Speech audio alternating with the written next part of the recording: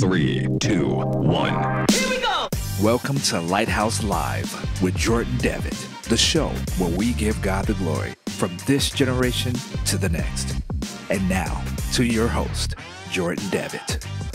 Good morning and welcome back to Lighthouse Live. I'm your host, Jordan Devitt, and I'm so happy that you joined me this morning for the broadcast. I want to thank Bishop Dan and Pastor Garland for allowing this special opportunity to be possible.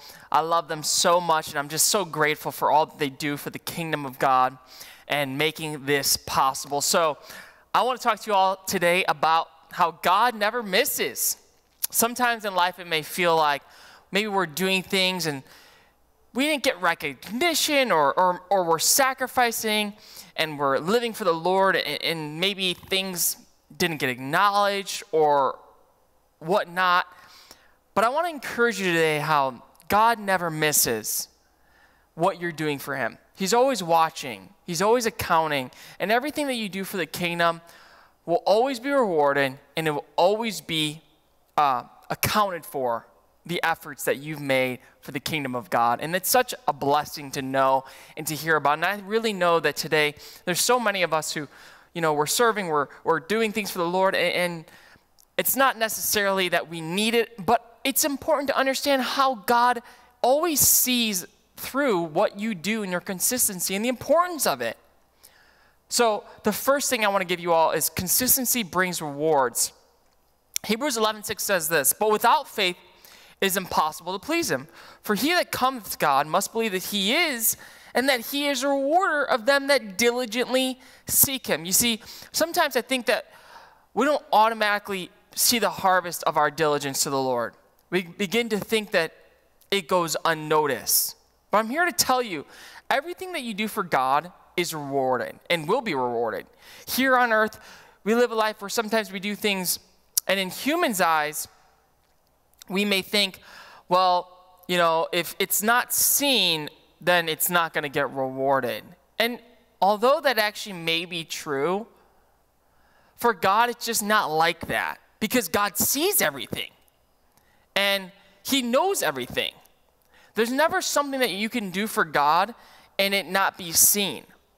There's never something that you can serve God in or do for the Lord and it not be accounted for.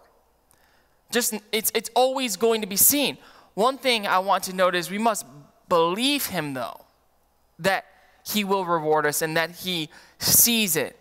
One of the issues that I see we deal with today is we think that, we're willing to do the things for God, but sometimes it's hard for us to know that those rewards are going to come to fruition and that he will reward us.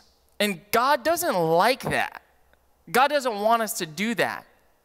He wants us to, as we sow, as we serve, as we follow his word, as we do all these things, actually expect a blessing. Expect it. Expect that he will come through for us. Because when we don't, it makes God, in a sense, think, well, why wouldn't they believe my word? This is how I like to explain it and how I like to look at it. Imagine like you were saying to someone, hey, I'm going to take you out to dinner tonight, okay? And they say, okay, sounds good, You tell them the address to the restaurant. You give them the time. You're always faithful as a person to them in what you say. And basically, you go to the restaurant, you get there, and the person doesn't show up, okay?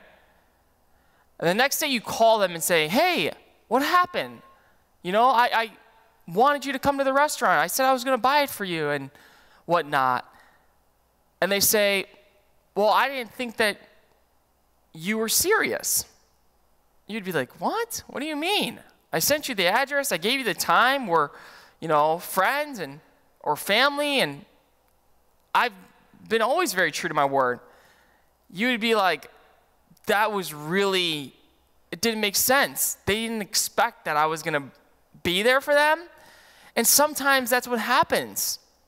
Sometimes we begin to be in a position where we are supposed to be expecting from God, but because of maybe disappointment in the world, we don't. Expect the blessing. And there's nothing actually wrong with that. There's nothing wrong with expecting that God will be faithful and that he'll see you through and that he will bless you. There's nothing wrong with that. It's a good thing. That's why the verse says, without faith it's impossible to please him, for he that cometh to God must believe that he is, and that he is a rewarder for them that diligently seek him. You diligently seek the Lord. You diligently serve the Lord. You diligently sow and help the Lord in his work for the kingdom. And it's a blessing. It's an opportunity. And at the same time, God will bless you. So expect the blessing. I expect the blessing. I expect that God will take care of me. And I speak to God and tell him what my needs are. Honestly, there's nothing wrong with that. There's nothing wrong with expecting the blessing. Matter of fact, expect the blessing more today. Expect it more. Whatever it is that you may need help with, whatever it is that you may be asking God for, expect it more, okay? I want to challenge you with that.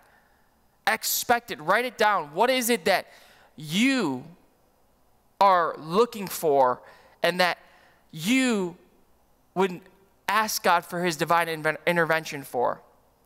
You're doing what God is asking you for him, or what he's asking you to do, and he will take care of your needs.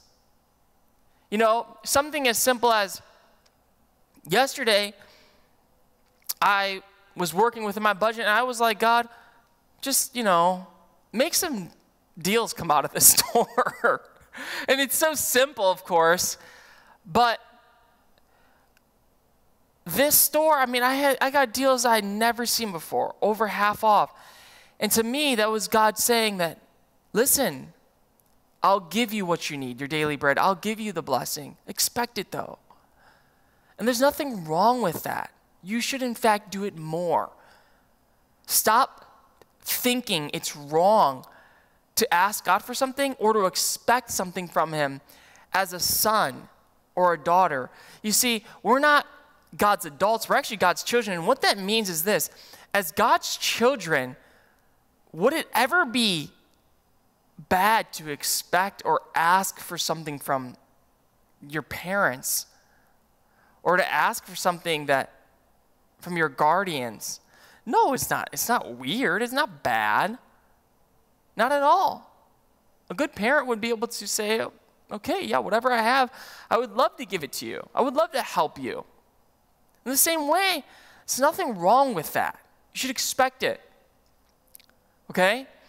Now, God will reward it.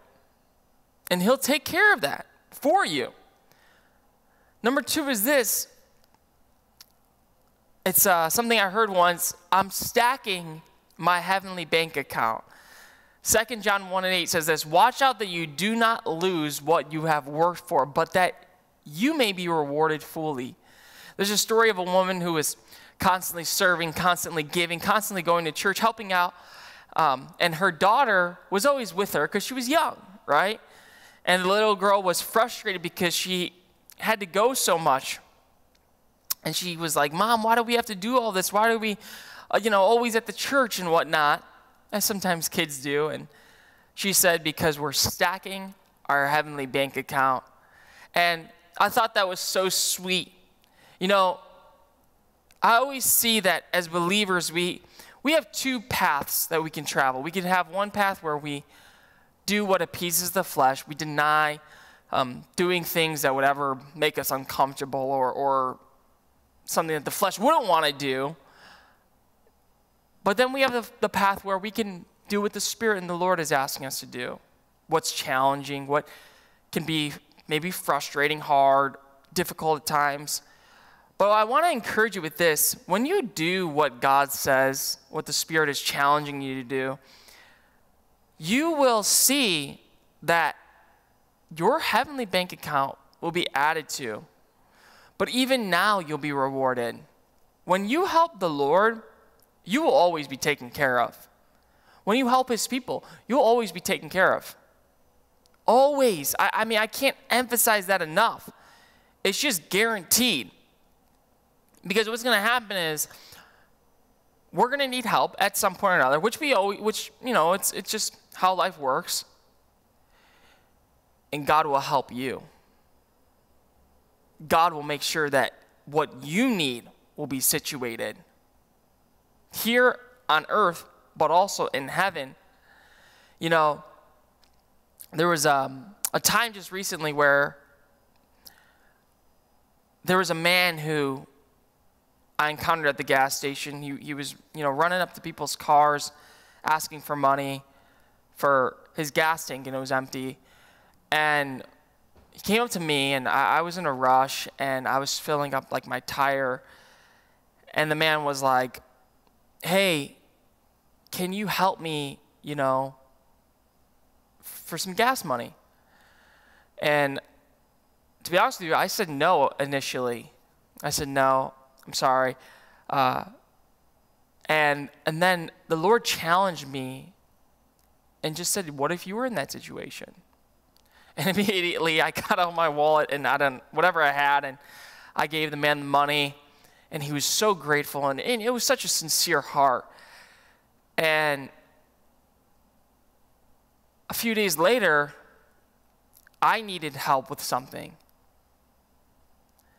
And what I needed help with could have been an expensive job, expensive fix, but it was done for free. And I don't take that coincidental, because I realize that God helps those who are there for him, for his people. And when you are doing the will of God, when you're doing the work of God, God will never let you suffer or be without help, because you were there and you did what he asked you to do. And I'm not saying it's this God owes you in a sense. No, I'm not saying that. But what I'm saying is that when you're faithful to God, God will always be faithful to you. And God knows and sees what you're doing. He sees it. It's evident to him. He sees the sacrifices you make. He sees the goodness that you give to people and the love that you show people. And he's not going to let you down. My third point is this: God doesn't forget. Hebrews 6 and 10 says this: God is not unjust. He will not forget your work and the love that you have shown him as you've helped his people and continue to help them. This is something that we need to recognize as a rebuke and at the same time as a blessing. When we're not treating people good, God sees and doesn't forget that. But at the same time, when we are, God sees that and he'll make sure that you're taken care of too. He'll always. It comes back around. Karma ain't real, but doing good to God's people, doing good to God's kingdom comes back to you. And let me give you a nugget here. Do it with a good heart. Listen, if you're going to do it with a good heart, with a good attitude, with a good posture, because God would want that. There was someone who I remember needed it was another financial situation. I helped him out. There's like maybe $100. I don't know, something's. And within 3 days, it was given back to me in another way. And I'm saying that to help encourage you that what you do for God's kingdom always comes back, will always be seen, and is always accounted for. There's never anything that you can be missed out on by God. I want to remind you of this. Whatever you sow for God, it will always come back in a harvest for you. When you sow, not only financially, but in every aspect of life, what you sow for God comes back to you in that same harvest. If you sow love, you will reap a harvest of love. If you sow gentleness to people, you will reap a harvest of gentleness. If you sow your time to people, someone's going to come and sow time to you. I just came out of a situation where I know God blessed me and sowed back into me and gave me a harvest of labor for someone else. Because God will always give you a harvest of the thing that you sow. Remember that. This is extremely important. This is a principle that is in God's word all throughout it. Whatever you sow to God now, God gives you a harvest of it. Always. Remember that. Watch what you're sowing. You're going to see it. Begin to recognize, what are you sowing today? And it's the same way. If you sow bad things, unfortunately, but if you sow bad, you will reap something that you may not want to reap. And so it's important that we recognize what we sow will come back, and you'll be receiving a harvest for that in which you sow. For instance, in the life of David, I really believe that because he was so faithful to God, he was so consistent, because he was so just consistent in his life and his walk with God, when he fell and when he had issues, God still covered him. And I really see that because of his life and consistency with God, in that moment when he could have really been in a lot of trouble and could have lost really everything completely, God showed him mercy. Why is that? Well, I want to remind you, David was merciful and gracious to King Samuel, or King Solomon. I can't think of his name right now. But to the King Saul. He was merciful to King Saul. I'm thinking about his son and the prophet. But think about that for a moment. God gave him mercy and grace in the time when he needed it, but when someone else needed it, earlier on, David did what God asked him to do. So that just goes to show you do reap what you sow, and to be mindful of what you're sowing, because God doesn't forget. And lastly is this: consider the reliability of who said it. The Bible says, by faith, even Sarah herself received the ability to conceive, and even beyond the proper time of life, since she considered him faithful who had promised. Hebrews 11:11. This is very powerful. Watch it and hear me what I'm saying right now. Maybe you can't trust a friend, okay? That's fine. Maybe not even a family member. Hey, that's happened. Maybe not even a coworker. But consider the reliability of God. Sarah believed God because she considered who gave the promise of having a child at old age. God's track record is 100% accurate. Every prophecy has come to pass that God says, and will come to pass that God declares. Okay? The Bible is perfect. God's word is correct. His promises are always true. And Sarah was smart enough to realize who gave the promise. Sometimes it can be hard because we compare people to God, since that's what we see and maybe what we know. But people are crazy. They change their minds. They are in times unfaithful and deceived, sadly. God never will. God never misses. He's not like people who failed, and he can't fail. He always comes through. He's a good father who loves you, and he is always going to come through for you. What we have to recognize today is this: consider the reliability of who said what they said. Sarah trusted God because she knew who God was and what he could do. It wasn't the fact that she was believing a person for a miracle to take place. She believed a God who was faithful all her life, okay? So when God gives you something, you should be able to see that God is a man, not a man that shall lie.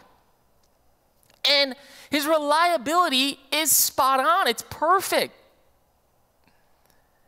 And if we would begin to just come to a place where we stop letting so much of the world and what the world does be projectiled onto us, we would begin to understand God's reliability is faithful. If there's anyone you can rely on, it's God. And he never misses. He just doesn't. And that's the message of today. I want to take a moment and reiterate on the points. Consistency brings rewards, okay? Stop letting yourself live a life where God said he would do something and you don't expect or believe him for it, okay? God is faithful to reward us for what your consistency has been towards him. There's nothing wrong with that. And in fact, we should begin to expect more out of God. Not in a way of arrogance or anything like that. I'm not saying that. What I'm saying is in a way of love and believing him. Okay? In the same way I explained the story of, hey, if someone says to you, who is trustworthy, right? You want to go out to dinner with them and you just didn't believe him, how would that make that person feel? I know for me, I would be like, well, why? And you might not ever actually really want to take them out to dinner if you were going to treat them. It might be a little odd, right? In the same way, it doesn't make sense for us not to expect God to take care of us when his word literally says he rewards them that diligently seek him. But we have to believe him for that, okay? Now, when I move forward, we can stack our heavenly bank account. And I know that it sounds a little maybe goofy, but the truth is, when you do things for God, you're stacking your heavenly bank account. God's building you a beautiful mansion in heaven. God's got you. Don't think that what you do for God isn't seen. It's always seen. For humans, maybe not. For God, you got it covered. He always takes care of it, always sees it, is always accounting for it. So don't ever fret on what you're doing for God. No, he's seeing it this very moment. God doesn't forget. You know, where people may forget, God does not forget. Never. David sowed mercy to King Saul, and God sowed mercy to King David when he needed it. When you sow and you do things for God, know this: God is going to come through for you in some way or another. Don't think that he won't. Expect the blessing. Expect that he will. And he will. Believe me. I've seen it over and over. When you take care of God, his house, his people, he comes through and always will take care of what you need. Don't ever believe the lie of the devil, the enemy, your flesh, that it's not going to work out. Listen, when you take care of God, his house, what he is asking of you, he'll always make sure that everything is good for you. And lastly, consider the reliability of who said it. God is the one who said it to Sarah. Sarah was smart enough to realize that God is faithful. And would you too today? God is faithful. He's true. And he will come through for you in everything that you ask him for. Everything that you believe him about, he will. So remember that. Trust that. Know that he is a rewarder of them that diligently seek him. I want to take a moment right now and just pray with you all. Lord, we thank you for this broadcast. We thank you for this message today. We thank you that you don't miss ever on the things that you say, your promises. Lord, I thank you, God, that we don't even have to fret or worry about what we do for you, Lord, but that you see it. Thank you, Lord, that it's okay for us to expect the blessing. Lord, today, I expect the blessing. And we come in agreement together and expect, Lord, that you would come through for us and everything that we're believing you for. Finances and provision and health. Lord, I expect it. We expect it as your people today. And we thank you for it, God, that you're faithful and that you're true. We pray today, God, that we would understand that you don't miss what we do for you and for your kingdom. And we love you. In Jesus' name, amen. Well, listen, I'm so glad that you joined me today for the broadcast. Join back next week. And again, as I always say, thank you so much for your continuous support, your faithfulness, and your love to this broadcast. It means so much to us, and we sincerely appreciate it all. Get your new book from Pastor Dan Willis, The Multicultural Church, Embracing Unity and Restoration. For over 40 years, Pastor Dan Willis has led a growing multicultural church community in the suburbs of Chicago. His insight, wisdom, and overall love for people are sure to bless and empower your ministry. Order your copy of The Multicultural Church, Embracing Unity and Restoration today. Log on to www.danwillis.org today and take your ministry to the next level.